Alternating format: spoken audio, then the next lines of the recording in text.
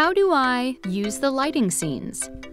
Lighting scenes are an easy way to control multiple lights at the same time.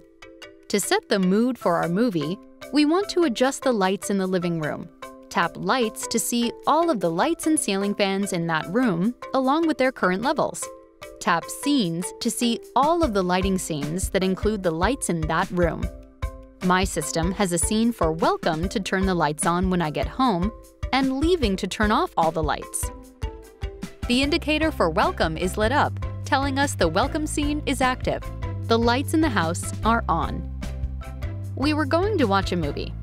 Tap Movie to execute that lighting scene.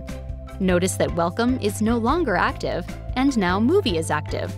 The filter at the bottom indicates that we only see the scenes for this room. You can tap the filter icon, the circle with 3 lines, to show only the scenes that are active, and tap All to see all active scenes in the whole house. For the scenes that you use the most, you could tap and hold to favorite them to the room for easier access. And that's how to use lighting scenes.